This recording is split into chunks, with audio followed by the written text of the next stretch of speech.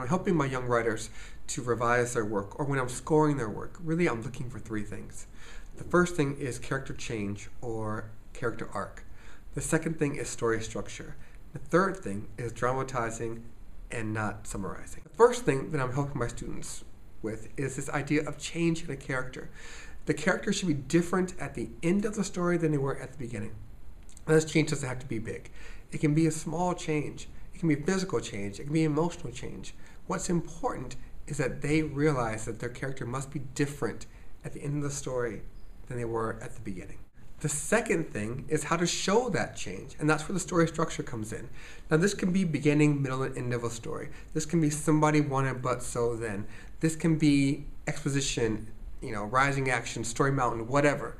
What's important is that the writer realizes that they must use some kind of structure to show this character change, to show this turning point where the character was before and how they changed after. And added to that, how the character feels about this change.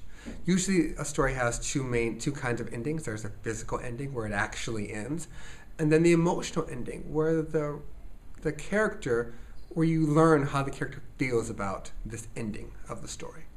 The third thing that I help my young writers with is dramatizing versus summarizing. And I use this example in class to help them with that. I have them imagine that they are telling their dad or their mom about their school day. Most of them, it's, yeah, fine, it was okay, nothing much happened.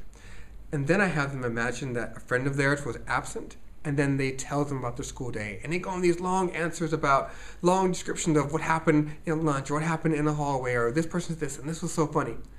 What they're doing there is they are dramatizing. They've chosen different scenes, they've chosen what was important, and they've used those scenes to help explain, to show what happened that day. That example seems to help them to get their minds around dramatizing their story, and that's what I want them to do.